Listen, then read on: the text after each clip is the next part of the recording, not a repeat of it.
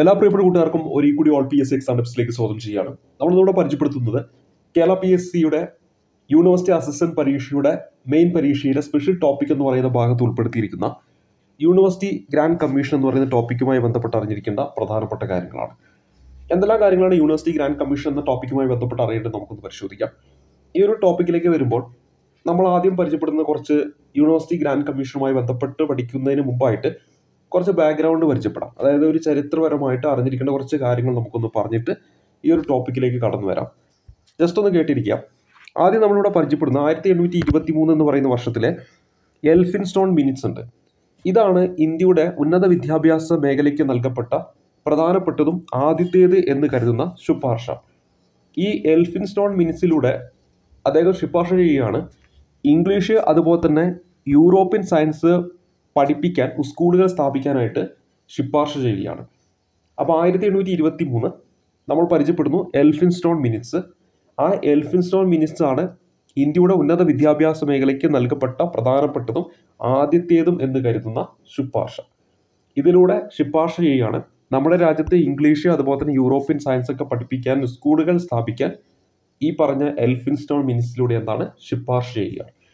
പിന്നെ നമ്മൾ പരിചയപ്പെട്ട മറ്റൊന്നാണ് 1835 മെക്കാലെ മിനിറ്റ്സ്. നമ്മളെപ്പോഴും കേട്ടുകൊണ്ടിരിക്കുന്ന ഒന്നാണ്. ഇന്ത്യ ചരിത്രമൊക്കെ പഠിക്കുമ്പോൾ എപ്പോഴും ചോദ്യങ്ങളായി വന്നിരിക്കുന്നതാണ് മെക്കാലെ മിനിറ്റ്സ് 1835.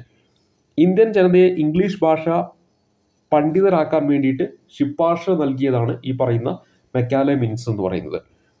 തുടർന്ന് വരുന്നതാണ് 1854 വുഡ്സ് ഡെസ്പാച്ച്. നമുക്കറിയാം ഇന്ത്യയിലെ ഇംഗ്ലീഷ് വിദ്യാഭ്യാസത്തിന്റെ മാഗ്ന കാർട്ട എന്നൊക്കെ വിശേഷിപ്പിക്കുന്നത് ഈ Woods ഡെസ്പാച്ചിനെയാണ്. 1854 Woods dispatch primary school മുതൽ യൂണിവേഴ്സിറ്റി വരെ വിദ്യാഭ്യാസത്തിൻ്റെ ശരിയായ രീതിയിലുള്ള പദ്ധതി രൂപീകരിക്കാൻ ശുപാർശ ചെയ്യുന്നു. ഇതിൻ്റെയൊക്കെ ഫലമായിട്ടാണ് നമ്മുടെ രാജ്യത്ത് ആദ്യമായിട്ട് എന്ത് രൂപീകരിക്കുന്നത്? സർവകലാശാലകൾ രൂപീകരിക്കുന്നത്. അങ്ങനെ 1857 കൽക്കട്ട, ബോംബെ, മദ്രാസ് തുടങ്ങിയ സ്ഥലങ്ങളിലായിട്ട് 3 സർവകലാശാലകൾ വന്നു. തുടർന്ന് 1887 അലഹബാദിലും എന്താണ് സർവകലാശാലകൾ ആരംഭിക്കുന്നു. അപ്പോൾ ഇവിടെ നമ്മൾ പരിചയപ്പെട്ട 1854 വുഡ് ഡെസ്പാച്ച് ഇന്ത്യയിലെ ഇംഗ്ലീഷ് വിദ്യാഭ്യാസത്തിന്റെ മാഗ്ന കാർട്ട എന്നറിയപ്പെടുന്ന വുഡ് ഡെസ്പാച്ച് ആണ്. 1854 വുഡ് ഡെസ്പാച്ച് പ്രൈമറി സ്കൂൾ മുതൽ യൂണിവേഴ്സിറ്റി വരെ വിദ്യാഭ്യാസത്തിന്റെ ശരിയായ രീതിയിലുള്ള പദ്ധതി രൂപീകരിക്കാനായിട്ട് ശുപാർശ ചെയ്യുന്നു. അങ്ങനെ ഇന്ത്യയിലെ സർവകലാശാലകൾ രൂപീകരിക്കുന്നു. ആദ്യമായിട്ട് 1857 3 സർവകലാശാല വരുന്നു: കൽക്കട്ട, ബോംബെ, മദ്രാസ്. തുടർന്ന് 1857 അലഹബാദിലും എന്താണ് 1887 അലഹബാദിലും എന്താണ് സർവകലാശാല വരികയാണ്. തുടർന്ന് നമ്മളിനി വരുന്നത് 1944 44 സർജന്റ് റിപ്പോർട്ടുണ്ട്. 1944 സർജന്റ് റിപ്പോർട്ട്. ഈ റിപ്പോർട്ടിൽ അദ്ദേഹം ശുപാർശ ചെയ്യുകയാണ് ബ്രിട്ടീഷ് ഇന്ത്യയിൽ വിദ്യാഭ്യാസ മേഖല നിയന്ത്രിക്കാൻ വേണ്ടിയിട്ട് ഒരു ദേശീയ സംവിധാനം രൂപീകരിക്കണമെന്ന്. അപ്പോൾ അങ്ങനെ ഈ ഒരു റിപ്പോർട്ടിൻ്റെ ഒക്കെ ഫലമായിട്ട് ഈ പറയുന്ന വിദ്യാഭ്യാസ മേഖലയൊക്കെ നിയന്ത്രിക്കാൻ വേണ്ടിയിട്ട് 1945 യൂണിവേഴ്സിറ്റി ഗ്രാൻഡ് കമ്മിറ്റി രൂപീകരിച്ചു. നമ്മളിവിടെ പരിചയപ്പെടുന്നത് യൂണിവേഴ്സിറ്റി ഗ്രാൻഡ് കമ്മീഷനാണ്. ഇവിടെ എന്താണ് യൂണിവേഴ്സിറ്റി ഗ്രാൻഡ് കമ്മിറ്റിയാണ്. അപ്പോൾ യൂണിവേഴ്സിറ്റി ഗ്രാൻഡ് കമ്മിറ്റി ഏത് റിപ്പോർട്ട് പ്രകാരം വന്നു എന്ന് ചോദിച്ചാൽ സർജന്റ് റിപ്പോർട്ടാണ്. വേണമെങ്കിൽ ഇതേ ചോദ്യം ചോദിച്ചിട്ട് ഒന്നാമത്തെ ഓപ്ഷൻ തന്നെ രാധാകൃഷ്ണൻ റിപ്പോർട്ട് അല്ലെങ്കിൽ യൂണിവേഴ്സിറ്റി എഡ്യൂക്കേഷൻ റിപ്പോർട്ട് എന്നൊക്കെ പറഞ്ഞു കൊടുക്കാം.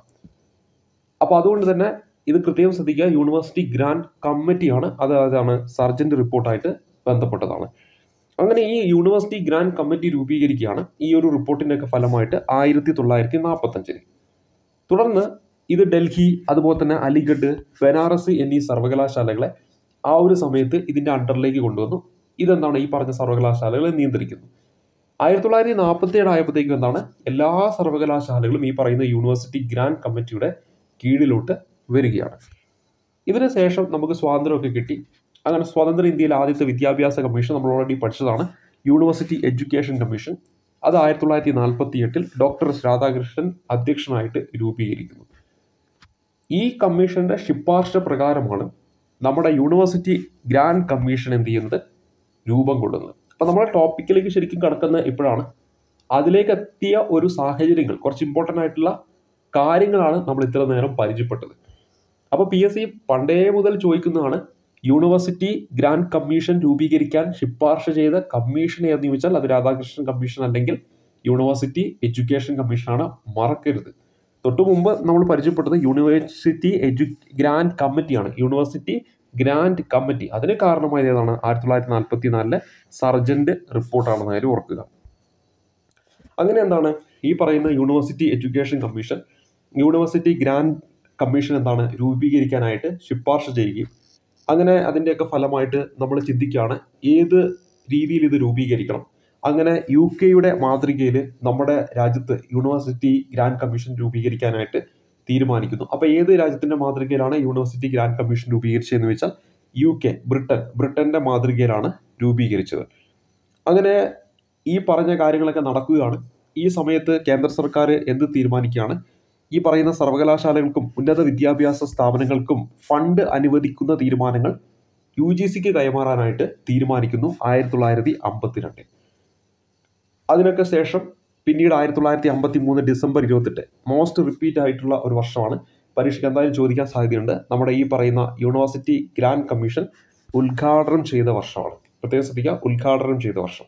അപ്പോൾ 1952 എന്ത് തീരുമാനിച്ചു? ഈ പറയുന്ന യൂണിവേഴ്സിറ്റിയും അതുപോലെ തന്നെ ഉന്നത വിദ്യാഭ്യാസ സ്ഥാപനങ്ങൾക്കും ഒക്കെ ഫണ്ട് അനുവദിക്കുന്നുണ്ട്. അതിന്റെ തീരുമാനങ്ങളൊക്കെ കൈക്കൊള്ളാനുള്ള അധികാരം ആർക്ക് കൊടുത്തു? യൂണിവേഴ്സിറ്റി ഗ്രാൻഡ് കമ്മീഷന് കൊടുക്കാൻ തീരുമാനിക്കുന്നു 52. അതിനെ തുടർന്ന് പിന്നീട് 1953 ഡിസംബർ 28 യൂണിവേഴ്സിറ്റി ഗ്രാൻഡ് കമ്മീഷൻ നമ്മുടെ രാജ്യത്ത് അന്നത്തെ വിദ്യാഭ്യാസ മന്ത്രിയായ, സ്വതന്ത്ര ഇന്ത്യയിലെ ആദ്യത്തെ വിദ്യാഭ്യാസ മന്ത്രിയായ മൗലാന അബുൽ കലാം ആസാദ് ഉദ്ഘാടനം ചെയ്തു. കേന്ദ്ര വിദ്യാഭ്യാസ പ്രകൃതി വിഭവ ശാസ്ത്ര ഗവേഷണ വകുപ്പ് മന്ത്രിയായിരുന്നു മൗലാന അബുൽ കലാം ആസാദ്. അദ്ദേഹമാണ് ഇത് ഉദ്ഘാടനം ചെയ്തത്. ആരാണ് ഉദ്ഘാടനം ചെയ്തത്? മൗലാന അബ്ദുൽ കലാം ആസാദ് 1953 ഡിസംബർ 28. എന്നാൽ പിന്നീട് 1956 വരിക. 1956 ഒരു UGC ആക്ട് നമ്മുടെ പാർലമെന്റ് പാസ്സാക്കുകയും അത് പ്രകാരം ഇതിനെ ഔദ്യോഗികമായിട്ട് ഒരു രൂപീകരണം നടക്കുകയാണ് ചെയ്യുന്നത്. അപ്പോൾ ഔദ്യോഗികമായിട്ട് ഈ പറയുന്ന യൂണിവേഴ്സിറ്റി ഗ്രാൻഡ് കമ്മീഷൻ വരുന്നത് 1956 നവംബർ 5 ഈ ഒരു ആക്ട്, യൂണിവേഴ്സിറ്റി ആക്ട്, അതായത് university grant commission act UGC, university grant commission act 1956 ഈ പറയുന്ന UGCക്ക് എന്താണ് ഒരു സ്റ്റാറ്റ്യൂട്ടറി പദവി ലഭിക്കുന്നു, ഒരു സ്വയംഭരണ സ്ഥാപനമായിട്ട് മാറുന്നു. അങ്ങനെ ഔദ്യോഗികമായിട്ട് ശരിക്കും രൂപീകരിക്കുന്നത് 1956 ഈ പറയുന്ന നവംബർ 5 അപ്പോൾ നമ്മളോട് പരിചയപ്പെട്ട കാര്യങ്ങൾ ശ്രദ്ധിക്കുക. ഒന്ന്, എന്നാണ് ഇത് നിലവിൽ വന്നത് അല്ലെങ്കിൽ ഉദ്ഘാടനം ചെയ്തതെന്ന് വെച്ചാൽ 1953 ഡിസംബർ 28. 1953 ഡിസംബർ 28.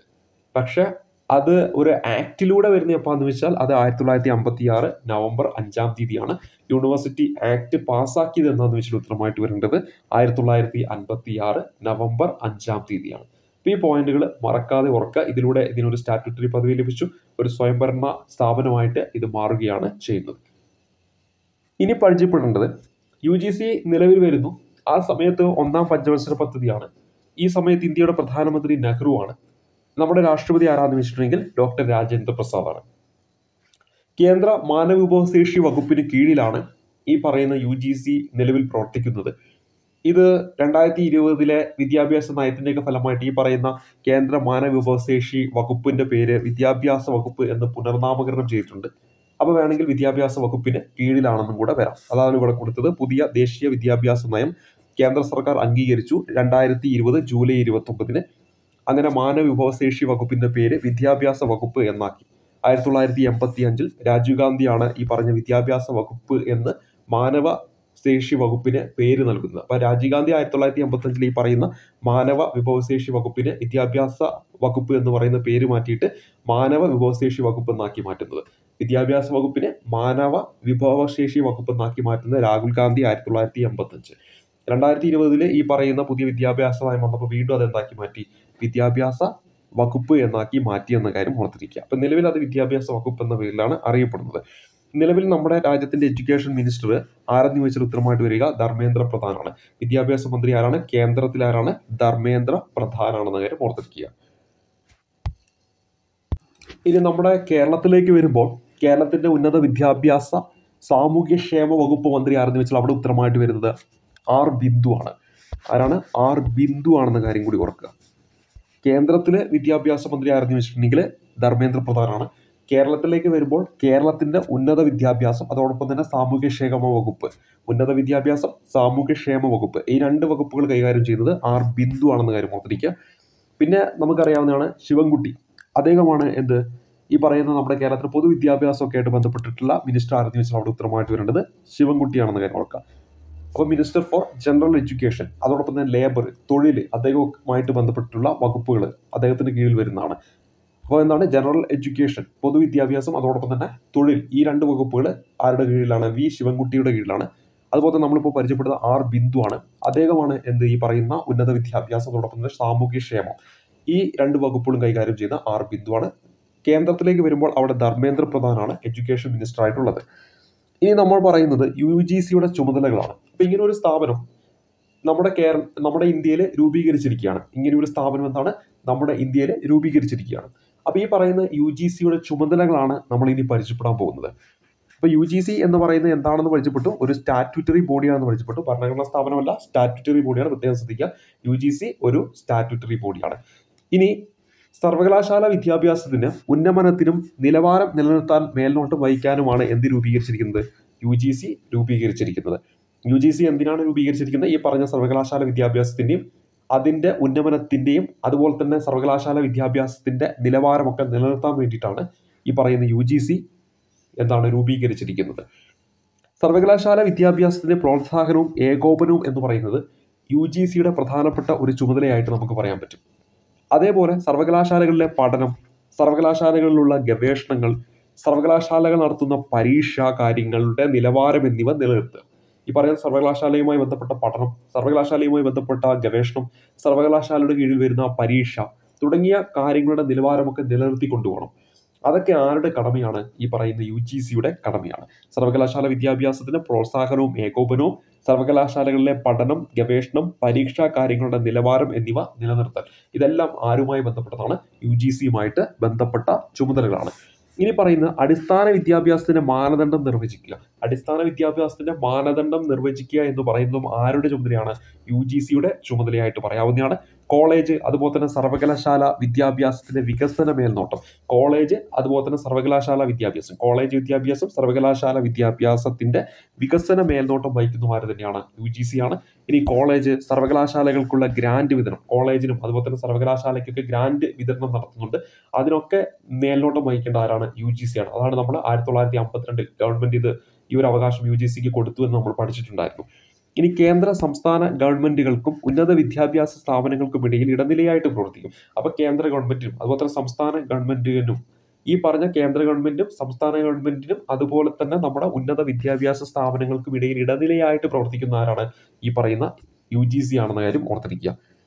ഇനി അടുത്തത് കേന്ദ്ര സംസ്ഥാന സർക്കാരുകൾക്ക് ഉന്നത വിദ്യാഭ്യാസ മേഖലയുടെ വികസനവുമായി ബന്ധപ്പെട്ട ഉപദേശങ്ങൾ നൽകുക എന്നതും ആരുടെ കടമയാണ് അല്ലെങ്കിൽ ചുമതലയാണ്? UGCയുടെ ചുമതലയാണ്. കേന്ദ്രവും അതുപോലെ തന്നെ സംസ്ഥാന സർക്കാരുകൾ അവർക്ക് ഈ പറഞ്ഞ ഉന്നത വിദ്യാഭ്യാസ മേഖലയുടെ വികസനവുമായി ബന്ധപ്പെട്ടിട്ട് ഉപദേശങ്ങൾ നൽകേണ്ടതായിട്ടുണ്ട്. ഈ ഒരു കടമയും ആര് നിർവഹിക്കുന്നു? നമ്മുടെ UGC ആണ് നിർവഹിക്കുന്നത് എന്ന കാര്യം പ്രത്യേകം ഒന്ന് നോട്ട് ചെയ്യുക. അപ്പോൾ ഇതാണ് UGCയുടെ ചുമതലകൾ എന്ന് പറയുന്നത്. സർവകലാശാല വിദ്യാഭ്യാസത്തിന്റെ ഉന്നമനത്തിനും നിലവാരം നിലനിർത്താൻ മേൽനോട്ടം വഹിക്കുന്നു. അതിനുവേണ്ടിയിട്ടാണ് ഈ പറയുന്ന UGC രൂപീകരിക്കപ്പെട്ടിരിക്കുന്നത്. സർവകലാശാല വിദ്യാഭ്യാസത്തിന്റെ പ്രോത്സാഹനവും ഏകോപനവും, സർവകലാശാലകളിലെ പഠനം, ഗവേഷണം, പരീക്ഷാ കാര്യങ്ങളുടെ നിലവാരം എന്നിവ നിലനിർത്താൻ, പിന്നെ പറയുന്ന അടിസ്ഥാന വിദ്യാഭ്യാസത്തിന്റെ മാനദണ്ഡം നിർവചിക്കുക, കോളേജ് അതുപോലെ തന്നെ സർവകലാശാല വിദ്യാഭ്യാസത്തിന്റെ വികസന മേൽനോട്ടം, കോളേജ് അതുപോലെ തന്നെ സർവകലാശാലകൾക്കുള്ള ഗ്രാന്റ് വിതരണം, കേന്ദ്ര സംസ്ഥാന ഗവൺമെന്റുകൾക്കും ഉന്നത വിദ്യാഭ്യാസ സ്ഥാപനങ്ങൾക്കും ഇടയിൽ ഒരു ഇടനിലയായിട്ട് പ്രവർത്തിക്കുക, കേന്ദ്ര സംസ്ഥാന സർക്കാരുകൾക്ക് ഉന്നത വിദ്യാഭ്യാസ മേഖലയുടെ വികസനവുമായി ബന്ധപ്പെട്ട ഉപദേശങ്ങൾ നൽകുക. ഇത്രയുമാണ് UGCയുമായിട്ട് ബന്ധപ്പെട്ട് അറിഞ്ഞിരിക്കേണ്ട ചുമതലകളുമായി ബന്ധപ്പെട്ട് അറിഞ്ഞിരിക്കേണ്ട പോയിന്റുകൾ. ഇനി UGCയുടെ ആസ്ഥാനം എവിടെയാണെന്ന് വെച്ചിട്ടുണ്ടെങ്കിൽ ന്യൂഡൽഹിയിലാണ്. കൃത്യമായി പറഞ്ഞ ബഹദൂർ ഷാ സഫർ മാർഗിലാണ്. ന്യൂഡൽഹിയിലെ ബഹദൂർ ഷാ സഫർ മാർഗിലാണ് ഈ പറയുന്ന UGC സ്ഥിതി ചെയ്യുന്നത്. ഇതിന്റെ ആസ്ഥാനം സ്ഥിതി ചെയ്യുന്നത്. ഈ UGCയുടെ കീഴിൽ 7 റീജിയണൽ ഓഫീസസ് ഉണ്ടെന്ന കാര്യം ഓർക്കുക. UGCയുടെ കീഴിൽ എത്ര റീജിയണൽ ഓഫീസസ് ഉണ്ടെന്ന് ചോദിച്ചാൽ ഉത്തരമായിട്ട് വരേണ്ടത് 7 റീജിയണൽ ഓഫീസാണ്. അത് ഒന്ന് ബംഗളൂരുവാണ്, പിന്നെ വരുന്നത് ഡൽഹിയാണ്, ഹൈദരാബാദ്, കൊൽക്കത്ത, ഭോപ്പാൽ, പൂനെ, ഗുവാഹത്തിയാണ്. അപ്പോൾ ഒന്ന് നമ്മുടെ ക്യാപിറ്റൽ, നമ്മുടെ ഇന്ത്യയുടെ ക്യാപിറ്റലായ ഡൽഹിയിൽ വരുന്നുണ്ട്. പിന്നെ നമ്മുടെ സൗത്തിലേക്ക് വരുമ്പോൾ എവിടെ വരുന്നുണ്ട്? ബാംഗ്ലൂർ വരുന്നുണ്ട്. പിന്നെ അതിൻ്റെ തൊട്ടടുത്ത തെലങ്കാനയിൽ എവിടെ വരുന്നുണ്ട്? ഹൈദരാബാദ്, തെലങ്കാനയുടെ ക്യാപിറ്റലായ ഹൈദരാബാദിലുണ്ട്. പിന്നെ നമ്മുടെ ഈ പറയുന്ന തെലങ്കാനയുടെ അതേ ഭാഗത്തൂടെ മുകളിലോട്ട് പോയി കഴിഞ്ഞാൽ നമ്മുടെ ബംഗാളെത്തും. ബംഗാളിൽ കൊൽക്കത്ത വരുന്നുണ്ട്. അപ്പോൾ നമ്മുടെ പണ്ടത്തെ ക്യാപിറ്റൽ എന്ന് പറഞ്ഞാൽ കൊൽക്കത്തയാണല്ലോ, ഇപ്പോഴത്തെ ക്യാപിറ്റൽ എന്ന് പറഞ്ഞാൽ ഡൽഹിയാണല്ലോ. അപ്പോൾ ഈ 2 ക്യാപിറ്റൽ പ്രദേശത്ത് എന്ത് വരുന്നുണ്ട്? ഈ പറയുന്ന UGCയുടെ ഈ പറയുന്ന എന്താണ് റീജിയണൽ ഓഫീസ് ആസ്ഥാനമായിട്ട് വരുന്നുണ്ട്. ഈ പറയുന്ന 7 റീജിയണൽ ഓഫീസ് ഉണ്ടെന്ന് പറഞ്ഞു. അതിലെ ആസ്ഥാനങ്ങൾ എവിടെയാണ് സ്ഥിതി ചെയ്യുന്നത്, അത് എവിടെയാണ് സ്ഥിതി ചെയ്യുന്നതാണ് പറഞ്ഞത്. അതിൽ ഡൽഹി ഉണ്ട്, അതുപോലെ തന്നെ പണ്ടത്തെ ക്യാപിറ്റൽ ആയിട്ടുള്ള കൊൽക്കത്തയുണ്ട്. അതുപോലെ നമ്മൾ ഇനി താഴോട്ട് വരുന്നു, അവിടെ ബാംഗ്ലൂർ എത്തുന്നു. അതുപോലെ തന്നെ തൊട്ടടുത്ത തെലങ്കാനയിലെ ഹൈദരാബാദ് ഉണ്ട്. പിന്നെ മധ്യപ്രദേശിയുടെ ഭോപ്പാലുണ്ട്. പിന്നെ മഹാരാഷ്ട്രയിലെ പൂനെയുണ്ട്. പിന്നെ ആസാമിലെ ഗുവാഹത്തിയും ഉണ്ടെന്ന കാര്യം ഓർത്തിരിക്കുക. അപ്പോൾ ഇവിടെ നമ്മൾ ചർച്ച ചെയ്യുന്നത് UGCയുടെ റീജിയണൽ ഓഫീസുകളുടെ എണ്ണം എത്രയാണ്. ഉത്തരമായിട്ട് വരേണ്ടത് 7 എണ്ണമാണ്.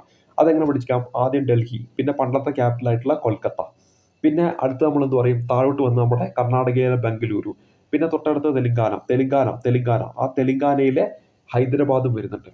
പിന്നെ നമ്മൾ എങ്ങോട്ട് പോയി, നമ്മുടെ ആസാം എന്ന് പറയുന്ന ഭാഗത്ത് ഗുവാഹത്തി വന്നു. നോർത്ത് ഈസ്റ്റ് സ്റ്റേറ്റ് ഭാഗത്തിലെ ആസാം എന്ന് പറയുന്ന ഭാഗത്ത് ഗുവാഹത്തിയിലേക്ക് വന്നു.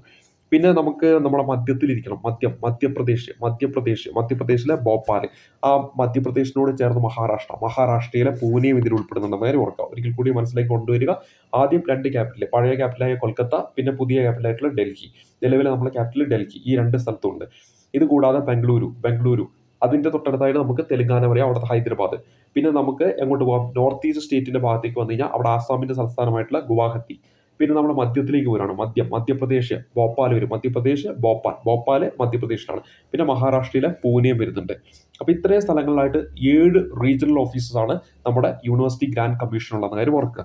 ഇനി ഈ റീജിയണൽ ഓഫീസിന് കീഴിലുള്ള സ്റ്റേറ്റുകൾ ഏതൊക്കെയാണെന്ന് അറിഞ്ഞിരിക്കണം. ഓരോ റീജിയണൽ ഓഫീസിന്റെ കീഴിൽ ആ റീജിയണൽ ഓഫീസിന്റെ അധികാരപരിധിയിൽ വരുന്ന സ്റ്റേറ്റുകൾ അറിഞ്ഞിരിക്കണം. നമ്മൾ ഇന്ത്യയുടെ മാപ്പ് നമ്മുടെ കണ്ണിലേക്ക് കൊണ്ടുവരിക, ഇന്ത്യയുടെ മാപ്പ് നമ്മുടെ മനസ്സിലേക്ക് കൊണ്ടുവരിക. ആ ഇന്ത്യയുടെ മാപ്പ് വെച്ചിട്ട് പഠിക്കുകയാണെങ്കിൽ വളരെ സിമ്പിൾ ആയിട്ട് നമുക്ക് ഇതിന്റെ ഉത്തരം കിട്ടും. ഇപ്പൊ ഞാൻ പറയുന്ന രീതിയിൽ തന്നെ മുന്നിലോട്ട് കൊണ്ടുപോവുക. എന്താണ്, ആദ്യം നമ്മൾ പോകുന്നത് നമ്മുടെ കേരളം ഉൾപ്പെടുന്നത് സൗത്ത് വെസ്റ്റ് റീജിയണൽ ഓഫീസിലാണ്. ഈ സൗത്ത് വെസ്റ്റ് റീജിയണൽ ഓഫീസിന്റെ ആസ്ഥാനം എന്ന് പറയുന്നത് ബംഗളൂരുവാണ്. കേരളം ഉൾപ്പെടുന്ന എവിടെയാണ്, ഈ പറയുന്ന സൗത്ത് വെസ്റ്റ് റീജിയണൽ ഓഫീസിലാണ്. ഓർത്തിരിക്കുക, നമ്മളിവിടെ പരിചയപ്പെട്ടു 7 സോണുകൾ ഉണ്ടെന്ന് നമ്മളിവിടെ പരിചയപ്പെട്ടു. ആ 7 സോണുകളിൽ ഒരു സോണാണ് Bengaluru ആസ്ഥാനമായിട്ടുള്ള south west regional office. ഇപ്പൊ നമ്മൾ ഇത് ഇങ്ങനെ വരയ്ക്കുകയാണെങ്കിൽ ഇത് നോർത്ത്, ഇത് സൗത്ത്. അപ്പൊ ഈ ഒരു ഡയറക്ഷൻ എന്ന് പറയുന്നത് എന്തായിരിക്കും, സൗത്ത് വെസ്റ്റ് ആയിരിക്കും. അപ്പൊ സൗത്ത് വെസ്റ്റ് റീജിയണൽ ഓഫീസിലാണ് എന്ത് വരുന്നത്, നമ്മുടെ കേരളവും ഉൾപ്പെടുന്ന കാര്യം പ്രത്യേകം നോട്ട് ചെയ്യുക. അതിന്റെ ഹെഡ് ക്വാർട്ടേഴ്സ് സ്ഥിതി ചെയ്യുന്ന എവിടെയാണ്, ബാംഗ്ലൂരുവിലാണ്. ആ കേരളം, അപ്പൊ ഈ ബാംഗ്ലൂരുവിലാണ് ഉൾപ്പെടുന്നതെന്ന് പറഞ്ഞല്ലോ. അങ്ങനെ ആകുമ്പോൾ അതിൽ കർണാടക പെടുമല്ലോ. കർണാടക തൊട്ട് താഴെയായിട്ടുള്ള നമ്മുടെ കേരളം കിടക്കുന്നത്. അപ്പൊ കേരളവും കർണാടകയും പെടും. അതോടൊപ്പം തന്നെ അറബിക്കടലുള്ള ലക്ഷദ്വീപും പെടും. അപ്പൊ ഇന്ത്യയുടെ മാപ്പ് എടുക്കുമ്പോൾ ആ കേരളമുണ്ട്, കേരളത്തിന് തൊട്ട് മുകളിലായിട്ട് കർണാടക വരുന്നുണ്ട്, അതേപോലെ തന്നെ നമ്മുടെ ലക്ഷദ്വീപ് അവിടെ വരുന്നുണ്ട്, അറബിക്കടലിലും വരുന്നുണ്ട്. ആ 3 എണ്ണം എവിടെ ഉൾപ്പെടും, ഈ പറയുന്ന സൗത്ത് വെസ്റ്റ് റീജിയണൽ ഓഫീസിൽ ഉൾപ്പെടും. അതിന്റെ ആസ്ഥാനം എവിടെയാണ്, ബംഗളൂരു ആണ്. ഇനി അടുത്തതിലേക്ക് പോവാണ്, വെസ്റ്റേൺ റീജിയണൽ ഓഫീസ്. അപ്പൊ തൊട്ട് മുകളിലായിട്ട് വെസ്റ്റേൺ റീജിയണൽ ഓഫീസ് എന്ന് പറയുമ്പോൾ നമ്മുടെ മഹാരാഷ്ട്രയാണ്. അതിന്റെ പൂനെയാണ് അതിന്റെ ആസ്ഥാനമായിട്ട് വരിക. വെസ്റ്റേൺ റീജിയണൽ ഓഫീസിൽ ആസ്ഥാനമായിട്ട് വരുന്ന എവിടെയാണ്, പൂനെയാണ്. വെസ്റ്റേൺ റീജിയണൽ ഓഫീസ് അതിന്റെ ആസ്ഥാനം എവിടെയാണ്, പൂനെയാണ്. അപ്പൊ പൂനെ ഉൾപ്പെടുമ്പോൾ അതിൽ ഏത് ഉൾപ്പെടും, മഹാരാഷ്ട്ര ഉൾപ്പെടും. പൂനെ ഉൾപ്പെടുമ്പോൾ പൂനെ മഹാരാഷ്ട്രയിലാണല്ലോ. അപ്പൊ ഈ പറയുന്ന വെസ്റ്റേൺ റീജിയണൽ ഓഫീസിന്റെ കീഴിൽ ഏത് വരും, മഹാരാഷ്ട്ര വരും. അതേപോലെ തന്നെ മഹാരാഷ്ട്രയുടെ തൊട്ടടുത്തായിട്ട് ഗോവ സംസ്ഥാനം ഉണ്ടല്ലോ, ആ ഗോവ സംസ്ഥാനവും വരും. ഇനി ഈ പറയുന്ന മഹാരാഷ്ട്രയുടെ മുകളിലായിട്ടാണല്ലോ നമ്മുടെ ഗുജറാത്ത് കിടക്കണേ, ഗുജറാത്തും വരും. അതേപോലെ തന്നെ ഈ പറയുന്ന മഹാരാഷ്ട്രയ്ക്കും ഗുജറാത്തിന്റെയും ആ ഒരു ഭാഗത്ത്, അതായത് ഗുജറാത്തിന്റെ ഒക്കെ ഒരു ഭാഗത്തായിട്ടാണ് ഏത് വരിക, ദാമൻ ആൻഡ് ദിയു, അതുപോലെ തന്നെ ദാദ്ര നാഗർ ഹവേലി എന്ന കേന്ദ്രഭരണ പ്രദേശം വരുന്നത്, അല്ലേ? ദാദ്ര നാഗർ ഹവേലി ആൻഡ് ദാമൻ ആൻഡ് ദിയു എന്ന് പറയുന്ന കേന്ദ്രഭരണ പ്രദേശം. ഇത്രയും ഭാഗം എന്തിന്റെ കീഴിലേക്ക് വരും, western regional office, Pune ആസ്ഥാനമായിട്ടുള്ള western regional ഓഫീസിന്റെ കീഴിൽ വരും. അപ്പൊ നമ്മളിപ്പോൾ ആ ഇന്ത്യയുടെ മാപ്പില് നമ്മുടെ കേരളം മുതൽ, അതായത് നമ്മുടെ ആ ഒരു വെസ്റ്റേൺ സൈഡിലേക്ക് വരുമ്പോൾ അവിടെ നമ്മുടെ കേരളം മുതൽ അങ്ങോട്ട് ഗുജറാത്ത് വരെയുള്ള സ്റ്റേറ്റുകൾ നമ്മൾ പറഞ്ഞു കഴിഞ്ഞു. അപ്പൊ അത് 2 ഘട്ടങ്ങളായിട്ട്, ഒന്നെന്താണ്, നമ്മുടെ സൗത്ത് വെസ്റ്റ് റീജിയണൽ ഓഫീസിലാണ്. അതിന്റെ ആസ്ഥാനം എവിടെയാണെന്ന് വെച്ചാൽ അത് നമ്മുടെ ബംഗളൂരുവിലാണ്. അതിന്റെ കീഴിൽ 3 സ്റ്റേറ്റ്, കേരള, അതുപോലെ തന്നെ കർണാടക, അതുപോലെ തന്നെ പിന്നെ UT ആയിട്ടുള്ള ലക്ഷദ്വീപ്. തുടർന്ന് നമ്മൾ പരിചയപ്പെട്ടത് പൂനെ ആസ്ഥാനമായിട്ടുള്ള വെസ്റ്റേൺ റീജിയണൽ ഓഫീസാണ്. ഈ ഒരു ഓർഡറിൽ തന്നെ പോവുക. അപ്പോൾ നമ്മൾ അവിടെ ഏതൊക്കെ പഠിക്കണം, ഇനി കർണാടകയുടെ തൊട്ട് മുകളിലായിട്ട് ഗോവ വരുന്നുണ്ട്, അതേപോലെ തന്നെ പൂനെയാണ് ആസ്ഥാനം, അതുകൊണ്ട് മഹാരാഷ്ട്ര വരും. പിന്നെയോ ഗുജറാത്ത് വരും. പിന്നെ ഈ ഗുജറാത്തിലൊക്കെ പരന്നു കിടക്കുന്ന നമ്മുടെ ദാദ്ര നാഗർ ഹവേലി ആൻഡ് ദാമൻ ദിയു ഇപ്പോൾ ഒരുമിച്ച് ഒറ്റ UT ആയിട്ട് മാറ്റിയിട്ടുണ്ട്. അപ്പോൾ അതും കൂടെ ഇതിൽ ഉൾപ്പെടും.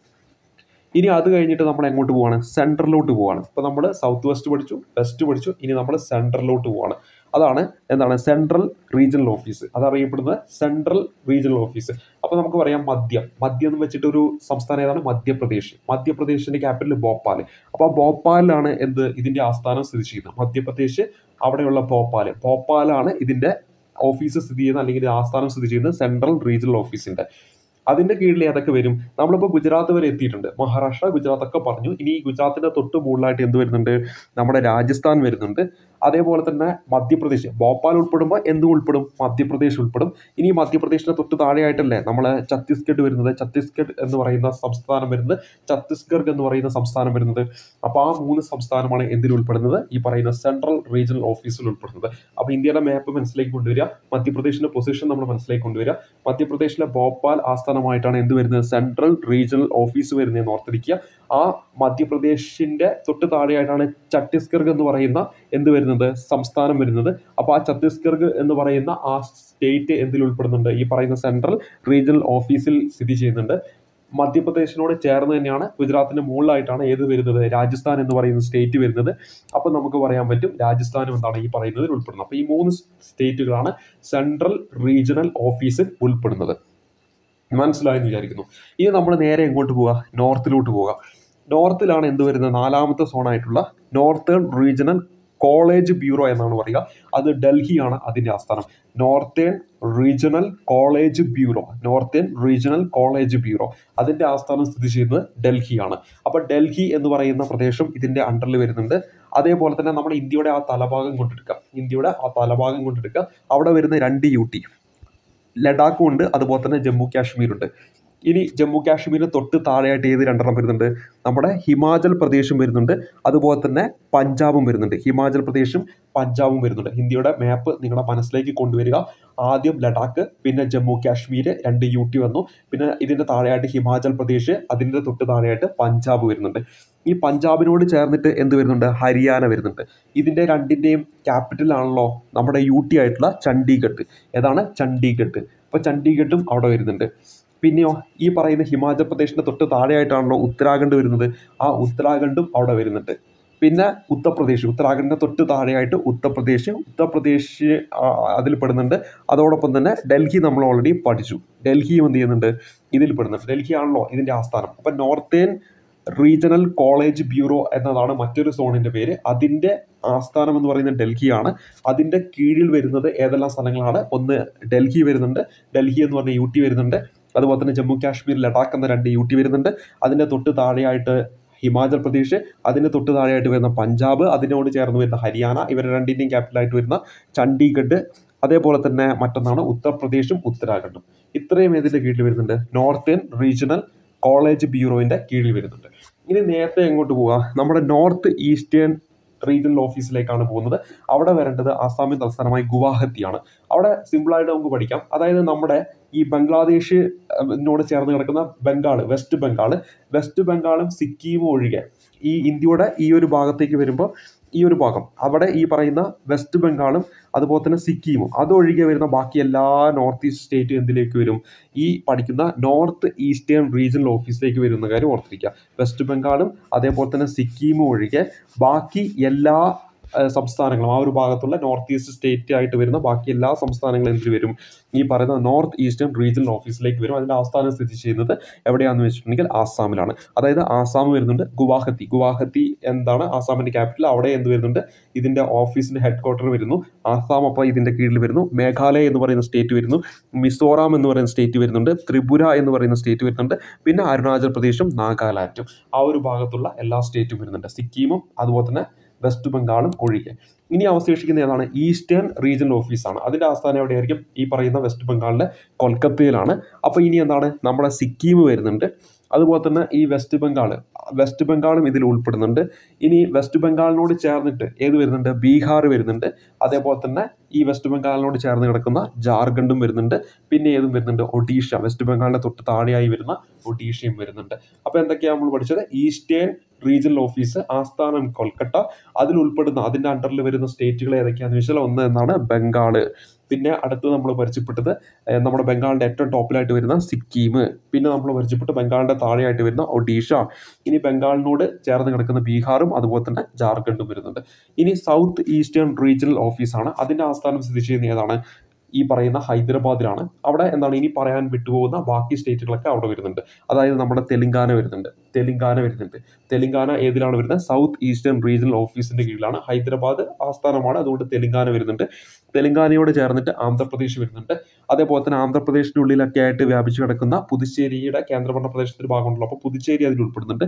പിന്നെ ഈ പറയുന്ന ബേ ഓഫ് ബംഗാളിൽ സ്ഥിതി ചെയ്യുന്ന ആൻഡമാൻ നിക്കോബർ ഉണ്ട്.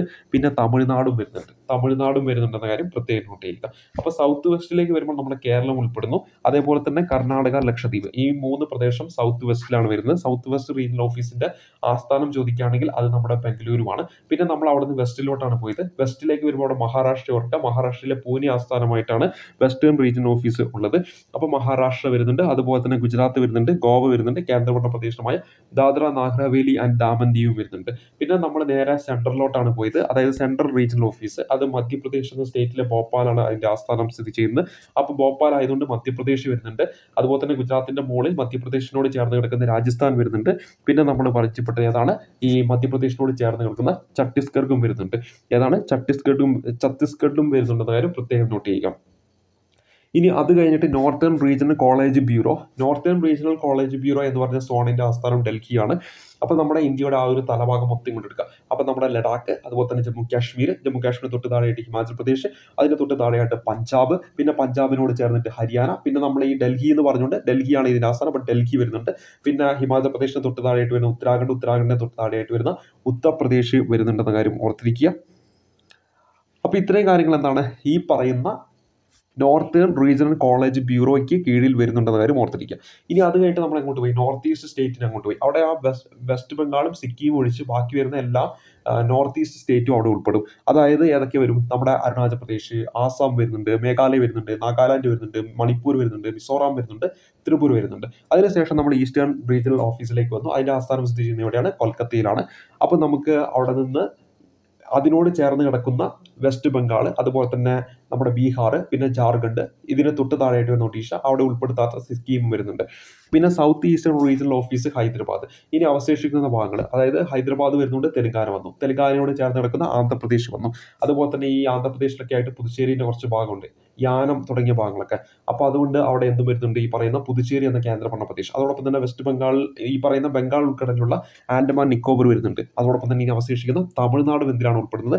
ഈ പറയുന്ന സൗത്ത് ഈസ്റ്റേൺ റീജിയണൽ ഓഫീസ് ഹൈദരാബാദിൽ ഉൾപ്പെടുന്ന സൗത്ത് ഈസ്റ്റേൺ റീജിയണൽ ഓഫീസിലാണെന്ന കാര്യം ഓർത്തിരിക്കുക. അപ്പോൾ ഇവിടെ അറിഞ്ഞിരിക്കേണ്ട ഓരോ റീജിയണൽ ഓഫീസും അതുമായി ബന്ധപ്പെട്ട് കിടക്കുന്ന സംസ്ഥാനങ്ങളും ഓർത്തിരിക്കുക. അതേപോലെ തന്നെ സൗത്ത് വെസ്റ്റ് റീജിയണൽ ഓഫീസിന്റെ ആസ്ഥാനം എവിടെയാണെന്ന് വെച്ചാൽ ബാംഗ്ലൂരുവാണ്. വെസ്റ്റേൺ റീജിയണൽ ഓഫീസിന്റെ ആസ്ഥാനം ചോദിക്കുകയാണെങ്കിൽ അത് പൂനെയാണ്. ഇനി നമ്മൾ സെൻട്രൽ റീജിയണൽ ഓഫീസിന്റെ ആസ്ഥാനം ചോദിക്കുകയാണെങ്കിൽ അത് ഭോപ്പാലാണ്. അതുപോലെ തന്നെ നോർത്തേൺ റീജിയണൽ കോളേജ് ബ്യൂറോയുടെ ആസ്ഥാനം ചോദിക്കുകയാണെങ്കിൽ അത് ഡൽഹിയാണ്. അതുപോലെ ഇനി അറിയേണ്ടത് നമ്മുടെ നോർത്ത് ഈസ്റ്റേൺ റീജിയണൽ ഓഫീസിന്റെ ആസ്ഥാനം ചോദിച്ചാൽ അസമിൽ ഗുവാഹത്തിയാണ്. ഇനി ഈസ്റ്റേൺ റീജിയണൽ ഓഫീസിന്റെ ആസ്ഥാനം ചോദിച്ചാൽ അത് കൊൽക്കത്തയാണ്. പിന്നെ നമ്മൾ പരിചയപ്പെട്ടത് എന്താണ്? സൗത്ത് ഈസ്റ്റ് റീജിയണൽ ഓഫീസിന്റെ ആസ്ഥാനം ചോദിക്കുകയാണെങ്കിൽ അത് എവിടെയാണ് വരുന്നത്? അത് നമ്മുടെ ബംഗളൂരു ആണെന്ന കാര്യം പ്രത്യേകം നോട്ട് ചെയ്യുക. ഇനി നമ്മൾ അടുത്തായിട്ട് പരിചയപ്പെടുന്നത് UGCയുടെ ഔദ്യോഗിക ഭാഷ ചോദിക്കുകയാണെങ്കിൽ അത് ഹിന്ദിയും അതുപോലെ തന്നെ ഇംഗ്ലീഷുമാണ്. ഔദ്യോഗിക ഭാഷ ഹിന്ദിയും ഇംഗ്ലീഷുമാണ്. പിന്നെ ആപ്തവാക്യം ചോദിക്കാൻ ഗ്യാൻ വിജ്ഞാൻ വിമുക്തേ എന്നതാണ്. അതിൻ്റെ നോളജ് ലിബർട്ടീസ് എന്നാണ് ഇംഗ്ലീഷിൽ പറയുക. ഹിന്ദിയിലെ ഗ്യാൻ വിജ്ഞാൻ വിമുക്തേ എന്നതാണ് അതിൻ്റെ ഹിന്ദിയിൽ പറയുന്നത്. അറിവാണ് മോചനം എന്നാണ് മലയാളത്തിൽ പറയുന്നത്. അപ്പോൾ ആപ്തവാക്യം എന്താണ്? നോളജ് ലിബർട്ടീസ് അല്ലെങ്കിൽ അറിവാണ് മോചനം. ഹിന്ദിയിലെ ഗ്യാൻ വിജ്ഞാൻ വിമുക്തി എന്നതാണ് അതിൻ്റെ ഹിന്ദിയിൽ പറയുന്നത്. ഇത് ആരാണ് നിർദ്ദേശിച്ചതെന്ന് വെച്ചാൽ മിസ് അരുണ ഗോയലാണ്. അരുണ ഗോയൽ എന്ന് പറയുന്ന വ്യക്തിയാണ് ഈ ഒരു ആപ്തവാക്യം നിർദ്ദേശിച്ചത്. അപ്പോൾ എന്താണ് UGCയുടെ ആപ്തവാക്യം ചോദിച്ചാൽ അറിവാണ് മോചനം. UGC ആപ്തവാക്യം എന്താണ്? അറിവാണ് മോചനം അല്ലെങ്കിൽ നോളജ് ലിബർട്ടീസ് അല്ലെങ്കിൽ ഗ്യാൻ വിജ്ഞാൻ വിമുക്തി എന്നാണ് പറയുക. ഇനി ലോഗോയുണ്ട്. ഈ ലോഗോ രൂപകൽപ്പന ചെയ്ത വ്യക്തി ആരെന്ന് വെച്ചാൽ മിസ് പ്രിയ ജയനാഥാണ്. മലയാളിയാണ്. തിരുവനന്തപുരത്തെ ഫൈൻ ആർട്സ് കോളേജിലെ വ്യക്തിത്വമായിരുന്നു ഈ പറയുന്ന മിസ് പ്രിയ ജയനാഥ്. ലോഗോ രൂപകൽപ്പന ചെയ്തത് ആരാന്ന് വെച്ചാൽ അവിടെ ഉത്തരമായിട്ട് വരേണ്ടത് ആരാണ്? നമ്മുടെ മലയാളിയായിട്ടുള്ള പ്രിയ ജയനാഥ് ആണെന്ന കാര്യം ഓർത്തിരിക്കുക. അപ്പോൾ യു ജി സിയുടെ ആപ്തവാക്യം പരിചയപ്പെട്ടു. ജ്ഞാൻ വിജ്ഞാൻ വിമുക്തി എന്നാണ്. നോളജ് ലിബർട്ടീസ് അല്ലെങ്കിൽ അറിവാണ് മോചനം എന്നാണ്. അത് ആരാണ് രൂപകൽപ്പന ചെയ്തത്? അരുണ ഗോയൽ ആണെന്ന കാര്യം ഓർക്കുക. അതുപോലെ തന്നെ ലോഗോ ഉണ്ട്. ലോഗോ രൂപകൽപ്പന ചെയ്ത ആരെന്ന് വെച്ചാൽ മിസ് പ്രിയ ജയനാഥ് ആണ്. മലയാളിയാണ്. തിരുവനന്തപുരം ഫൈൻ ആർട്സ് കോളേജിലെ വ്യക്തിയാണെന്ന കാര്യം ഓർത്തിരിക്കുക. ഇനി ലോഗോയിലേക്ക് വരുമ്പോൾ ലോഗോ നമ്മൾ നോക്കുകയാണെങ്കിൽ അതിൽ എന്ത് എഴുതിയിട്ടുണ്ട്? ജ്ഞാൻ വിജ്ഞാൻ വിമുക്തി എന്ന് എഴുതിയിട്ടുണ്ട്. അത് എഴുതിയിരിക്കുന്നത് ഏത് ലിപിയിലാണെന്ന് വെച്ചാൽ ദേവനാഗരി ലിപിയിലാണ്. ജ്ഞാൻ വിജ്ഞാൻ വിമുക്തി എന്നതാണ് എന്ത് UGCയുടെ ലോഗോയിൽ എഴുതി വെച്ചിട്ടുണ്ട് ഹിന്ദിയിലായിട്ട്. അത് എഴുതിയിരിക്കുന്ന ലിപി ചോദിക്കുകയാണെങ്കിൽ ഏതാണ്? ദേവനാഗരി ലിപിയാണ്. അപ്പോൾ UGCയുടെ ലോഗോ ജസ്റ്റ് ഒന്ന് ഗൂഗിളിൽ സെർച്ച് ചെയ്യുക, അതും കൂടെ ഒന്ന് നോക്കുക. അപ്പോൾ നിങ്ങൾക്ക് ഈ പറയുന്ന കാര്യം കൃത്യമായിട്ട് മനസ്സിലാക്കാൻ പറ്റും. ഇനി എന്താണ്? ഈ ലോഗോയിൽ ഒരു ചക്രം നമുക്ക് കാണാൻ പറ്റും. ആ ചക്രം സൂചിപ്പിക്കുന്ന ഇന്ത്യൻ രാഷ്ട്രത്തെയാണ്. ഇനി നമ്മൾ ആ ചക്രം നോക്കുമ്പോൾ അതിൽ 24 ആരക്കാലുകൾ നമുക്ക് കാണാൻ പറ്റും. അത് എന്തിനെയാണ് പ്രതിനിധീകരിക്കുന്നത്? വിദ്യാഭ്യാസത്തിന് നിരന്തരവും തടസ്സമില്ലാത്തതുമായ ഒഴുക്കിനെയാണ് അത് പ്രതിനിധീകരിക്കുന്നത്. ഒരു ചക്രം നമുക്ക് കാണാൻ പറ്റും. ആ ചക്രം ഇന്ത്യൻ രാഷ്ട്രത്തെ പ്രതിനിധീകരിക്കുമ്പോൾ അതിനുള്ളിലുള്ള 24 ആരക്കാലുകളുണ്ട്. അത് എന്തിനെ പ്രതിനിധീകരിക്കുന്നു? വിദ്യാഭ്യാസത്തിന് നിരന്തരവും തടസ്സമില്ലാത്തതുമായ ഒഴുക്കിനെയാണ് പ്രതിനിധീകരിക്കുന്നത്. ഇനി ചക്രത്തിന് താഴെയായിട്ട് ഒരു തുറന്ന പുസ്തകത്തെ നമുക്ക് കാണാൻ പറ്റും. ഈ ഒരു ലോഗോ ജസ്റ്റ് ഒന്ന് നോക്കുക. അതിൻ്റെ തൊട്ട് താഴെയായിട്ട് എന്താണ്? തുറന്ന ഒരു പുസ്തകം വെച്ചിരിക്കുന്നത് കാണാൻ പറ്റും. ഇതെന്താണ്? പഠനത്തിൻ്റെ ആത്യന്തികതയാണ് ചിത്രീകരിച്ചിരിക്കുന്നത്. അതായത് എന്താണ്? ഈ ലേണിങ്ങിൻ്റെയും അതുപോലെ തന്നെ ഓൺലൈൻ വിദ്യാഭ്യാസത്തിൻ്റെയും കടലാസ് രഹിത കാലഘട്ടത്തിലും എന്താണ്? പുസ്തകങ്ങളുടെ പ്രശസ്തി കുറഞ്ഞിട്ടില്ല എന്നതിനെയാണ് ഇത് എന്ത് ചെയ്യുന്നത്? പ്രതിനിധീകരിക്കുന്നത്. അപ്പോൾ ചക്രത്തിന് താഴെയായിട്ട് തുറന്നു വെച്ച ഒരു പുസ്തകമുണ്ട്. ആ പുസ്തകം കാണിച്ചിരിക്കുന്നു. ഇത് എന്താണ്? ഇത് പഠനത്തിൻ്റെ അത്യന്തതയെയാണ് ചിത്രീകരിക്കുന്നത്. അതായിട്ട് നമുക്ക് കൃത്യമായിട്ട് പറഞ്ഞു കഴിഞ്ഞാൽ ഈ പറയുന്ന ഈ ലേണിങ്ങിൻ്റെയും അതുപോലെ തന്നെ ഓൺലൈൻ വിദ്യാഭ്യാസത്തിൻ്റെയും കടലാസ് രഹിത കാലഘട്ടത്തിലും എന്താണ്? പുസ്തകങ്ങളുടെ പ്രശസ്തി കുറഞ്ഞിട്ടില്ല എന്നാണ് ആ ഒരു പുസ്തകം തുറന്നു വെച്ചതുകൊണ്ട് അർത്ഥമാക്കുന്നത്. UGCയുടെ ചെയർമാൻ നിലവിൽ M ജഗദീഷ് കുമാറാണ്. UGC വൈസ് ചെയർമാൻ ആരെന്ന് വെച്ചാൽ പ്രൊഫസർ ദീപക് കുമാർ ശ്രീവാസ്തവയാണ്.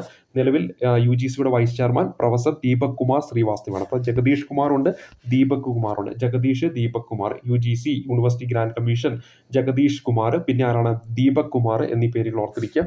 ഇനി UGCയുടെ ചെയർമാൻ ആദ്യമായിട്ട് വരുന്നത് ശാന്തി സ്വരൂപ് ഭട്നാഗർ ആണ്. വൈസ് ചെയർമാൻ ആയിട്ടുള്ള ആദ്യ മലയാളി, UGCയുടെ വൈസ് ചെയർമാൻ പദവിയിലെത്തിയ മലയാളിയാണ് ആദ്യമായിട്ട്. VN രാജശേഖര പിള്ളയാണെന്ന് കരുതുക. UGCക്ക് കീഴിൽ നിലവിൽ 56ഓളം കേന്ദ്ര സർവകലാശാലകളുണ്ട്. എത്ര എണ്ണമുണ്ട്? 56. എത്ര എണ്ണമുണ്ട്? 56. 464 സംസ്ഥാന സർവകലാശാലയുണ്ട്. 464 സംസ്ഥാന സർവകലാശാലകളുണ്ട്. അതുപോലെ തന്നെ 125 കൽപ്പിത സർവകലാശാലയും 442 സ്വകാര്യ സർവകലാശാലകളുമുണ്ട്. അപ്പോൾ ഇവിടെ 56 എന്താണ്? കേന്ദ്ര സർവകലാശാലകൾ, 464 സംസ്ഥാന സർവകലാശാലകൾ, 125 കൽപ്പിത സർവകലാശാലകൾ, 442 സ്വകാര്യ സർവകലാശാലകൾ. ഇനി ഇവിടെ പറയുന്ന UGCയുടെ സുവർണ്ണ ജൂബിലി 2002-2003 കാലഘട്ടത്തിൽ 50ാമത്തെ വാർഷികം ആചരിക്കുകയുണ്ടായിരുന്നു. 2002 ഡിസംബർ 28-നായിരുന്നു അതിന്റെ തുടക്കം കുറിച്ചത്. കാരണം UGC രൂപീകരിച്ച 1953 ഡിസംബർ 28-നാണ്. അപ്പോൾ 2002 ഡിസംബർ 28 50 വർഷം തികയാണ്. അപ്പോൾ അതിന്റെ ഒരു സുവർണ്ണ ജൂബിലിയുമായി ബന്ധപ്പെട്ടിട്ട് ആഘോഷം ആരംഭിച്ചു വന്ന് 2002-2003 കാലഘട്ടത്തിലായിട്ട്. ഈ ഒരു സമയത്ത് ഇന്ത്യയുടെ പ്രധാനമന്ത്രി ആരെന്ന് വെച്ചിട്ടുണ്ടെങ്കിൽ വാജ്പേയി ആണെന്ന് കാര്യം ഓർക്കാം. ഈ ഒരു സമയത്ത് വാജ്പേയി നിർദ്ദേശിച്ചു UGCക്ക് ഒരു പുതിയൊരു പേര്. അതാണ് യൂണിവേഴ്സിറ്റി എഡ്യൂക്കേഷൻ ഡെവലപ്മെന്റ് കമ്മീഷൻ. ആ ഒരു സമയത്ത് വാജ്പേയി നിർദ്ദേശിച്ച UGCക്കുള്ള ഒരു പുതിയ പേരാണ് എന്ത്? യൂണിവേഴ്സിറ്റി എഡ്യൂക്കേഷൻ ഡെവലപ്മെന്റ് കമ്മീഷൻ എന്ന് പറയുന്നത്. ഇനി അറിഞ്ഞിരിക്കേണ്ട ഒരു സ്ഥാപനമാണ് NAAC എന്ന് പറയുന്നത്. National assessment and accreditation council എന്നാണ് പൂർണ്ണരൂപം. ഇത് ഓർത്ത് വെക്കുക. National assessment and accreditation council എന്നാണ് NAACന്റെ പൂർണ്ണരൂപം. ഇന്ത്യയിലെ ഉന്നത വിദ്യാഭ്യാസ സ്ഥാപനങ്ങളെ വിലയിരുത്തുകയും അംഗീകാരം നൽകുകയും ചെയ്യുന്ന UGC ഫണ്ട് ചെയ്യുന്ന സ്ഥാപനമാണ്. ഇതൊരു സ്വയംഭരണ സ്ഥാപനമാണെന്ന കാര്യം കൂടെ. ഇതിന്റെ ആസ്ഥാനം സ്ഥിതി ചെയ്യുന്നത് ബംഗളൂരുവിലാണ്. അപ്പോൾ UGC ആണ് ഇത് ഫണ്ട് ചെയ്യുന്നത്. ഇതൊരു സ്വയംഭരണ സ്ഥാപനമാണ്. എന്തിനു വേണ്ടിയിട്ടാണെന്ന് വെച്ചിട്ടുണ്ടെങ്കിൽ ഇന്ത്യയിലെ ഉന്നത വിദ്യാഭ്യാസ സ്ഥാപനങ്ങളെ വിലയിരുത്തുകയും അംഗീകാരം നൽകുകയും ചെയ്യുന്ന UGC ഫണ്ട് ചെയ്യുന്ന സ്ഥാപനമാണ് NAAC എന്ന് പറയുന്നത്. അതിന്റെ പൂർണ്ണരൂപം നാഷണൽ അസസ്മെന്റ് അക്രഡിറ്റേഷൻ കൗൺസിൽ എന്നാണ്. ഇത് ആസ്ഥാനം സ്ഥിതി ചെയ്യുന്നത് ബംഗളൂരുവിലാണെന്ന കാര്യം കൂടി ഓർത്തിരിക്കുക. അപ്പോൾ ഇത്രയും കാര്യങ്ങളാണ് ഇന്നത്തെ വീഡിയോയിൽ ഉൾക്കൊള്ളിച്ചിരിക്കുന്നത്. അപ്പോൾ ഇവിടെ നമ്മൾ വളരെ ഇമ്പോർട്ടൻ്റ് ആയിട്ട് PSC പരീക്ഷയിലൊക്കെ അറിഞ്ഞിരിക്കേണ്ട പ്രധാനപ്പെട്ട കാര്യങ്ങളാണ് നമ്മളിവിടെ പരിചയപ്പെടുത്തിയത്. കുറച്ച് വേഗത്തിലാണ് ക്ലാസ് മുന്നോട്ട് പോയത്. അതോടൊപ്പം തന്നെ ഒന്നുകൂടി ഒന്ന് ക്ലാസ് കേൾക്കുക. അപ്പോൾ നിങ്ങൾക്ക് തീർച്ചയായിട്ടും ഇത് മനസ്സിലാക്കാൻ പറ്റും. UGC എന്ന് പറയുന്ന ടോപ്പിക്കുമായി ബന്ധപ്പെട്ട് PSC ചോദിച്ചിരിക്കുന്ന ചോദ്യങ്ങളൊക്കെ ഒന്നും കൂടെ ഈ പറഞ്ഞ ഗൂഗിളൊക്കെ സെർച്ച് ചെയ്ത് നോക്കുക. അപ്പോൾ നിങ്ങൾക്ക് എങ്ങനെയാണ് ഇതിൽ നിന്ന് ചോദ്യം വരിക അത് മനസ്സിലാക്കാൻ പറ്റും. അതുപോലെ തന്നെ SSC പോലുള്ള പരീക്ഷകളൊക്കെ ചോദിച്ച ചോദ്യങ്ങളും അവിടെ നിങ്ങൾ എന്ത് ചെയ്യണം? നോക്കേണ്ടതാണ്.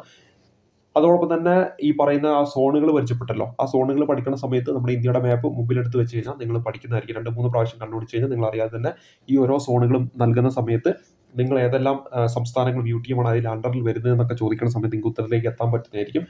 അതുപോലെ തന്നെ നമ്മുടെ കേരളം ഉൾപ്പെടുന്ന ഏത് സോണിലാണ് ഓർത്തിരിക്കണം. ബാംഗ്ലൂർ ആസ്ഥാനമായിട്ടുള്ള സൗത്ത് വെസ്റ്റ് സോണിലാണ് കേരളം ഉൾപ്പെടുന്ന കാര്യം പ്രത്യേകം നോട്ട് ചെയ്യുക. അതുപോലെ തന്നെ അതിൻ്റെ കീഴിൽ വരുന്നതാണ് ഈ പറയുന്ന സൗത്ത് വെസ്റ്റ് സോണിന് കീഴിലാണ് നമ്മുടെ കർണാടകയും അതുപോലെ തന്നെ ലക്ഷദ്വീപും ഒക്കെ ഉൾപ്പെടുന്നതെന്ന് ഓർത്തിരിക്കുക. ഇവിടെ പരിചയപ്പെട്ട കുറേ കാര്യങ്ങളുണ്ട്. ഇതിന് അഡീഷണൽ ആയിട്ട് നിങ്ങൾക്ക് വേണമെങ്കിൽ നോക്കേണ്ട ഒരു കാര്യം എന്ന് പറയുന്നത് യൂണിവേഴ്സിറ്റി ഗ്രാൻഡ് കമ്മീഷന്റെ ഈ പറയുന്ന ചെയർമാൻമാരുണ്ട്. ഇതിനു മുമ്പ് ഈ ഒരു പദവിയിലെത്തിയ എല്ലാ ചെയർമാൻമാരുടെയും പേരുകൾ ഒന്ന് ഓർത്ത് വെച്ചാൽ നന്നായിരിക്കും. ഒരുപക്ഷെ അതും ചോദ്യങ്ങളായിട്ട് വന്നേക്കാം. അപ്പോൾ അതുകൊണ്ട് അതും കൂടി ഒരു എക്സ്ട്രാ ആയിട്ട് നിങ്ങൾ എന്ത് ചെയ്യുക, പഠിക്കാൻ വേണ്ടി ശ്രമിക്കുക. അപ്പോൾ ഇത്രയും കാര്യങ്ങളാണ് ഇന്നത്തെ ഈ ഒരു ക്ലാസ്സിൽ നമുക്ക് പറയാനുള്ളത്. കൂടുതൽ കാര്യങ്ങളൊക്കെ കിട്ടുകയാണെങ്കിൽ, ഇതിനോടൊപ്പം ആഡ് ചെയ്യാനായിട്ട് കിട്ടുകയാണെങ്കിൽ അതും കൂടെ കൂട്ടിച്ചേർക്കുക. മാക്സിമം ഒരു പരീക്ഷയ്ക്ക് ചോദിക്കേണ്ട പരമാവധി കാര്യങ്ങൾ ഉൾപ്പെടുത്തിയിട്ടുണ്ട്. കൂടുതൽ കാര്യങ്ങളൊക്കെ ഉണ്ടെങ്കിൽ ഇതിനോടൊപ്പം എന്ത് ചെയ്യുക, ആഡ് ചെയ്യുക, പഠിക്കുക. അപ്പോൾ അടുത്തൊരു ക്ലാസ്സിലേക്ക് കാണുമ്പോഴേക്കും നന്ദി, നമസ്കാരം.